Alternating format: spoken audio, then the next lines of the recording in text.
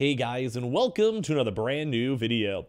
Now, in this video is gonna be, man, I wish to God of all videos and all video titles I could have made that this would be a clickbait video. Although, sadly, it's not, and this is almost I almost want to say like traumatic story. It's funny because it's my own story, but it's almost like a traumatic story of how I've had probably one of the worst things that has ever happened in my entire life be happening in the background as I've been making videos and trying to live my day-to-day life. Now, to go and say that this has not affected my content is definitely a lie, because I will tell you guys day to day to day, and even essentially when this happened, funny enough, like around 7 months ago, and it's still an ongoing issue of how weird to even say, lost $267,000. Jesus. It's weird to even talk about this publicly, but I feel like this is one of those things where, number one, it's really good clickbait, I'm sure, but also number two is the fact that I almost want to have this as a heated warning out there for anyone who might be investing in new technologies or investing in things like cryptocurrency or whatever it may be, to always have this in the back of your head. And as much as I wish this was a proper clickbait video, this is how I lost $260,000, pretty much my entire life savings, and as of right now still have no idea how much I'll ever get back, if I will ever get back anything at all. And without a doubt, there is now crazy, I guess, call-outs from over 40 different proper states of like state regulatory bodies, of security commissions and unregistered securities, and basically the really bad innings, I'd throw the F word in there if I could, if YouTube didn't demonetize me, of basically unaccredited investors, scam, Ponzi's, and everything all in between. And this is regards now to $267,000 of my own hard-earned money lost to the Celsius bankruptcy, which is, I'll explain throughout this video. So of all the videos out there, if you guys ever see this one, please leave a like, please sub if you guys are new. We do have a giveaway going on too as well, if you guys want that, for like the $5 cash, just because why not? But this is gonna be one of those weirder videos to go talk about. So sorry for a longer intro. Let me try my best to explain everything going on over here, because this one is a doozy. So I'm gonna show you guys a profile over here. This is my actual individual account profile. Now, as you guys can kind of see on all this, as of right now, on the very top of my portfolio itself, as of right now in the Celsius network, basically I have my money invested in this one. It's USDC coins, which is basically like the $1-to-$1 peg coin for cryptocurrency, if you guys are not familiar. For lack of better terms, $267,000, 266,000 of that into USD, so proper USD dollars, and then around, $1,000 in Bitcoin. Now, if you guys do not know, you guys can probably read up on the screen itself. This app is under construction in light of Celsius and certain of its affiliates having filed voluntarily petitions for Chapter 11 bankruptcy relief. As such, many services and features are not available at this time. For general information, please visit this website. And then as well, they also do have the Stretto case filing, which is basically a bankruptcy filing case over here, where they have all the various things, such as like the court docket, where they basically have people going back and forth with all these lawyers, objecting to motions, objecting to all these filings, and objecting to everything all in between. Now, this has been an ongoing case now for a very long time. As you guys can see, there's over 70 different pages of dockets over here since literally July, as you guys can see, with all these different things, case points, and all of that. And this is where, unfortunately, I've had over $250,000 of my money, and I'm telling you now at this point, your boy's pretty much broke. Like, I'm trying to take light of this situation, but this has been probably one of the most taxing and awful things to do in the background, as I've been trying to stream on Twitch and trying to make YouTube content and all of that. Mainly because, well, this was my idea of me trying to go buy a home in the future, and in theory, I kind of invest into this because it would basically be loaning out your money to go and give you like a 7% income dividend, if that makes sense, which is somewhat of a risky business, but everything was over-collateralized and everything else in between. Now, first and foremost, I do want to say I take full responsibility of this one when it comes to investing and putting your money into unknown entities, or more like, say, like tech stock or whatever. Some certain tech stocks, such as Netflix or other various big companies, Amazon even itself, have obviously done not so well in this current ongoing economy.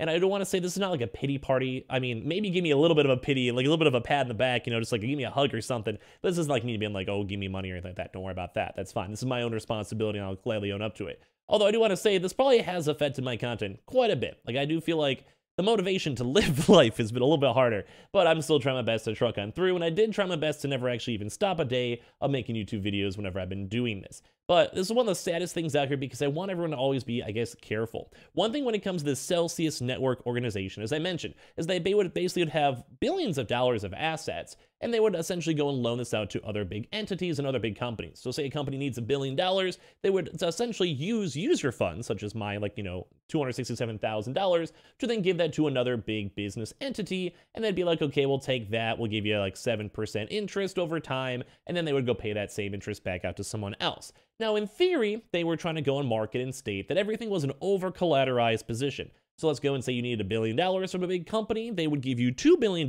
let's say Ethereum or Bitcoin or whatever. But as you guys have probably had a chance to go and see, there has been an absolute market shift, and everything's gone to absolute downhill, both on stocks and crypto markets. And that was part of one of the big issues, but part two of this is that, in all honesty, and it's hard to always go admit this may have also at least been a partial Ponzi scheme.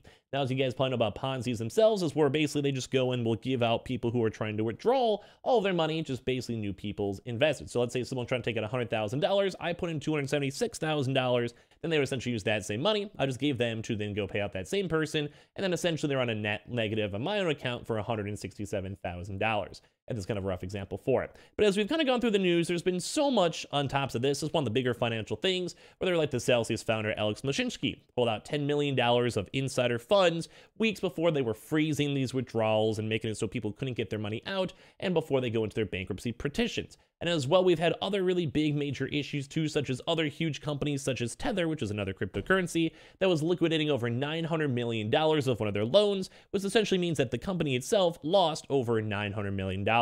As of this current moment, I think they somehow lost over like 2.8 billion of user assets and liabilities, which is why it's currently in a Chapter 11 bankruptcy case. I've been covering up this news a lot in case because I'm also bringing this up over here on my second channel when I've had a chance to do second bonus videos, because obviously I've been affected by this, and I've had a lot of folks ask like, hey, why are you even doing these? What are these videos that's going on this crypto news? And well, that's kind of why. So at this point, I have been probably one of the most saddest moments in my entire life. Now, this is one of those things that sucks. Like, I want to first and foremost go and claim my own responsibility. This was my own decision doing this. It's my own fault. And as sad as it is, it is what it is. But sometimes you have these situations out here when you see these big bankruptcies and fraud cases, because as I've mentioned before, we've now been seeing court documents and also literally state like security boards saying this actually may have been huge fraud, or these people may have just been lying to customers, lying to assets. This man himself over here, Alex Mashinsky, who I've gotten very personal with myself, is essentially one of the worst people on the entire planet, him and his wife. Now, when it comes to this stuff too, we've also had people involved with their working, claiming that there was a potential Ponzi scheme. There's also like frauds of hundreds of millions of dollars, which in theory should belong to creditors, such as people like myself who still have their assets on this. And that's one of the things that was probably one of the most heartbreaking things for me, because when we came to actually investing into this, many of the other cryptocurrency similar lending platforms like this had rates even higher, of like 9%, 13%.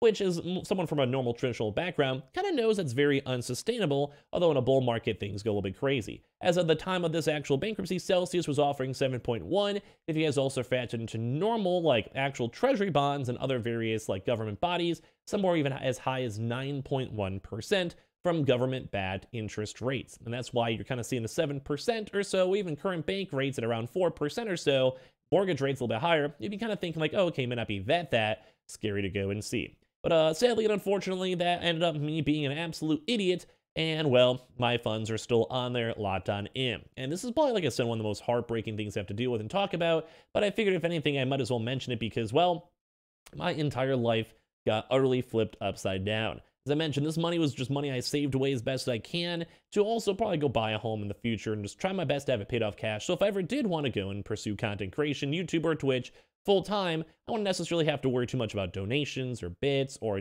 having to do sponsors I don't necessarily love to do just to go make a quick buck. And well, sadly, that didn't the life never goes as expected as we always go and assume it would be. So with all this case and all this fraud, we've had all these different types of things too as well, where it's even on CNBC, Fox News, etc. Where also obtained dozens of internal documents with actual risk factor grading, low, medium, and high. Celsius was engaging in high-risk strategies without mitigating downside, and this would align almost perfectly with their numerous different scandals, such as losing tens of millions of dollars through Stakehound, a startup staked Ethereum initiative. Celsius is connected, this has been forensically verified on the blockchain, Celsius is connected to all 6 of the top 6 holders for the Stakehound Ethereum. All of those wallet addresses tie back directly to them. And even just with that quick little thing over there, there's things where they're losing money in terms of like Banker, like them losing money over from Tether for $900 million, trying to go in short and leverage the market, and they essentially were using user funds without their actual permission to essentially go and pay employees, to essentially go and have all these crazy loans, decentralized loans and everything all in between. And sadly, I was caught up in this one with unfortunate timing over there, where my assets were only maybe on there for about 2 or 3 months total before I was actually declared bankruptcy. So you guys can always go give me a clap on the most unfortunate timing man known to man. Now, the whole reason why I'm making this video, I guess, is number one, just to finally get off of my back, because this has been one of the most heartbreaking things that's been ongoing for the past 6 months and still has no clear exit sign whatsoever in the near future. But as well to kind of give an apology to my community for both YouTube and Twitch, because as I've gone through this off, it's very hard to go and hear this brand new news and brand new court documents and seeing lawyers going and costing tens of millions of dollars a month, heard that correctly, as I'm sitting over here trying to figure out what on earth is even going on and what I'm even doing next in my life. And for that, I do definitely give a big apology for that one, because this is something that my own YouTube and Twitch community should not have to deal with or ever have to worry about, but I do feel like having a negative mood, negative just mindset, and having to have this in the back of my head throughout the past 7 months has definitely affected my content more than, well, I like to go let on. And now I'm trying my best still, and I'm trying my best to somewhat, I guess, go in the realization this is actually an awful, awful case going on from my own personal case over here. I just want to give a big apologies to my community for even having to go and hear about this or have that negatively affect my content as a whole. But I just want to give you guys a big warning. Please don't put $250,000 into random cryptocurrency investment funds. In my defense, though, they did raise $650 million only a few months before from property equity investors, and they did have plans on going public and also to go and boast that they had proper reserves, there was never any issues, and as well, the fact that they, well, once again, received $650 million, and they somehow blew through that in about 3 months. So, thank you, Canada Pension Fund, for losing money yourselves, because I kind of trusted you guys on that one. And as well, thank you guys for watching my video for me ranting, because I will probably keep on crying myself to sleep as this keeps on going. But I will keep on trying my best to make good content and put on a nice happy face for this one, because this is all, although very traumatic, and I wish I would have bought a hot tub instead. If anyone can go and take some word of advice off of me and trust yourselves and be a little bit more careful on your investing, whether it's for stocks, investments, loans, homes, or whatever it might be, please maybe go and do that. But don't get involved in Ponzi schemes like me. Don't go and trust Celsius. And at the end of the day, maybe go and maybe spend your money on a nice vacation and go to Hawaii instead of letting all these random, weird, crooked CEOs and tech firms take all your money instead. But very weird video to go and talk about. I'm not sure why I did, but I feel like I almost need to get this off my chest, because God only knows what is going to happen to me in the future. I love you guys all. Thank you guys all so much for watching. And I don't know what else to really say, but just don't be dumb like me.